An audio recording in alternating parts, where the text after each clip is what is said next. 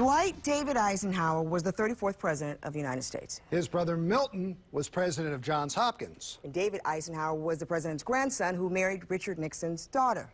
We went the distance to tell you about one of the greatest distance runners this state has, and his name is David Eisenhower.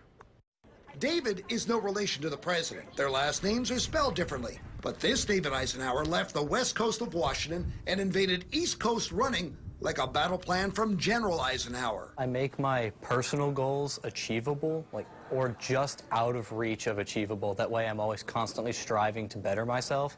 If that goal becomes a record, or if that goal is past a record, or records get broken in the process, I consider that like a milestone goal, but that's not where I ultimately want to end up. This Eisenhower has been at Wild Lake for 2 years. He transferred from Washington State, and he made a name for himself right away. So these are the ones you take a deep breath when you realize what you've got and say, don't mess this up. I just have this internal thing saying I want to be the best. There is no reason why I cannot be as good as other people are. Oh, he's good, all right. Only he knows what it feels like to finish with nobody in front of him, but everybody behind him. I will personally not stop until I reach my peak performance, which could be anywhere. David won the Triple Crown, a miler, 2-miler, and cross-country champion. That's an incredible accomplishment. And what an accomplished student he is, not ducking hard courses like differential equations. I'm thinking that this is a super hard math class, but now that I'm in it and I'm being successful in that class,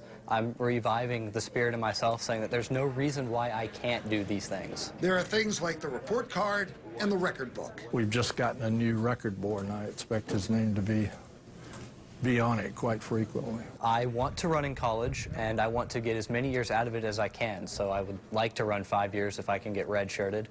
And I want to run for a school that has a good distance program, or one that I feel that I will fit in with and excel. Spoken like a true Eisenhower. David Eisenhower, senior at Wild Lake, you are the ABC2 Student Athlete of the Week.